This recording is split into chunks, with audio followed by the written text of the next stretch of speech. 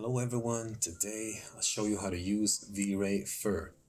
So, VRay Fur is a very simple procedural fur plugin that's commonly used for simulating grass cover or textile fibers. The fur is generated only during render time and it's not actually present in the scene, thus making the viewport faster.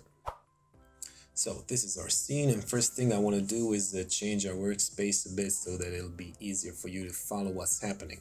Let's open the VRay asset editor, let's enable real-time interactive rendering, and let's do a test render.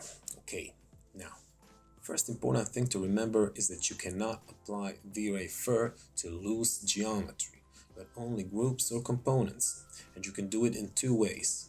Selecting the group or component and clicking on the fur icon right here, or from the asset editor, go to Geometry tab, Fur, right click and choose Apply to Selection.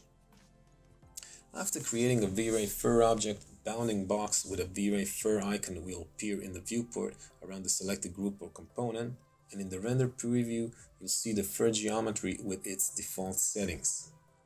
By applying a material to the group or component, the fur object will absorb the applied material and use the applied material for the fur.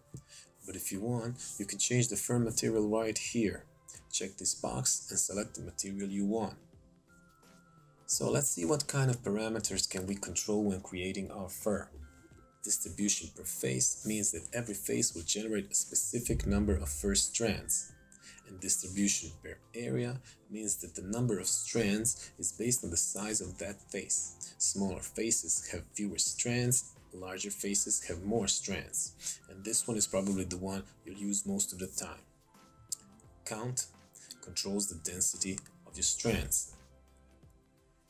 Here you can also add a density map that works as a multiplier for the strand density. So, if we apply this simple black and white map, black portions of the map correspond to zero density. Effectively, no fur is generated in these areas, while white represent the normal strand density as specified by the distribution parameter. And more or less gray areas would represent something in between. The darker they get, the less fur you'll have in those areas.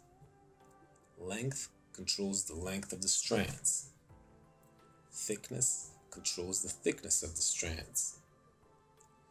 Increasing the value of taper will make each strand thinner at its upper end and wider at its base. Gravity controls the force that pulls fur strands down along the Z direction. The band value controls the elasticity of the fur strands. Set to 0, all strands will be stiff and straight.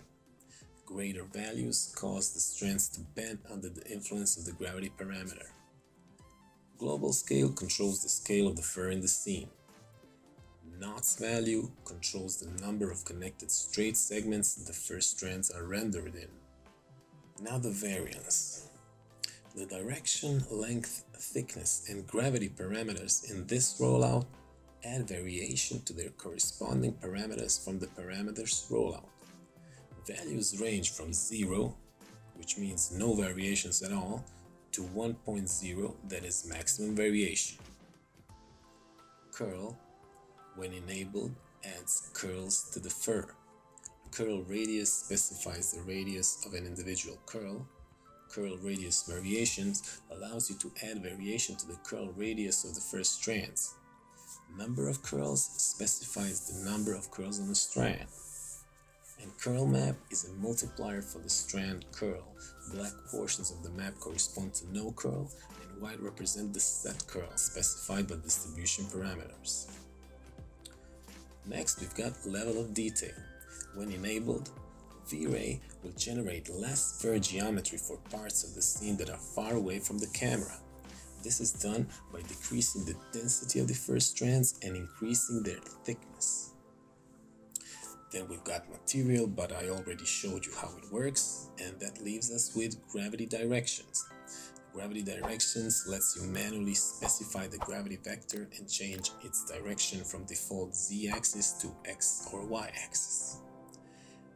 And that is all I have to show you. If you found this video helpful or entertaining in any way, I kindly ask you to hit that like button. It It takes just a second of your time, but it means a lot to this channel. So thank you for watching, and I'll talk to you in the next one. Goodbye.